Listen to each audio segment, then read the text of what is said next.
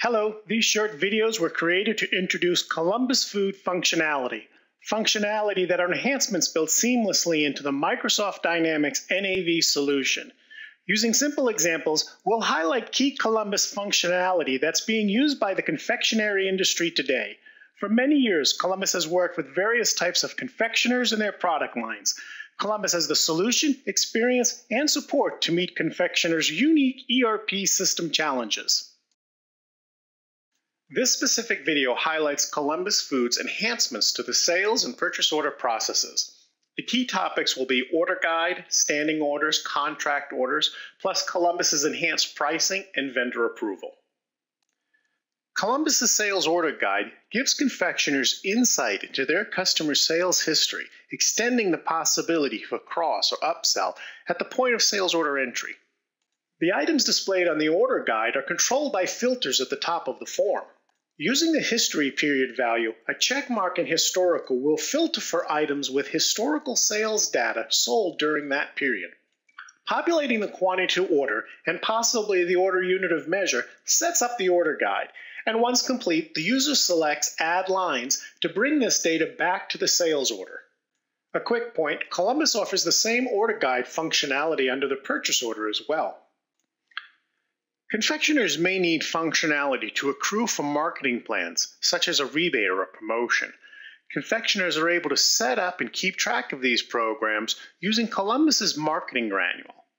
Likewise, complex commission calculations, including splitting commissions, is possible with Columbus's commissions granule.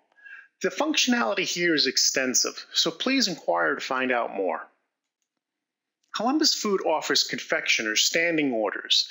These are template orders for the same items and the same quantities, possibly created based on the same delivery schedule. Starting and end dates give an effective date range, while order frequency and next order dates are used for auto-generating sales orders, usually in delivery trip scheduling. In contrast, the user can manually generate sales orders from a standing sales order. Columbus's sales contracts give the confectioners the benefit of setting up individual cards for each contract, giving a greater level of organization. Quantity limits can be defined in two ways, based at the contract and then item level. For the confectioner, the primary purpose of working with sales contracts is to define and prioritize different sets of customer-specific pricing conditions, which becomes available at the time of order entry. It is possible to instruct NAV to direct customers to only order those items for which a contract price exists. Confectioners who require flexible sell price calculations and promotional discounts and who need readily available price changing methods will come to rely on Columbus's enhanced pricing features that are maintained and updated efficiently. Columbus Food's cost-based pricing gives the confectioner flexibility in determining cost values for which a sales price are calculated, including external values such as a commodities market price. And break charges are dollar amounts added to the price when a sales unit is split into a smaller quantity. Columbus Food has extended functionality to allow price order at shipment if the order date and the shipment date will differ. Columbus also offers allow off invoice allowance, a discount on a sales invoice itself, which can be based on weight, volume, quantity, or amount. And finally, delivered pricing, a sales price that includes the cost of freight, for example, as part of the value.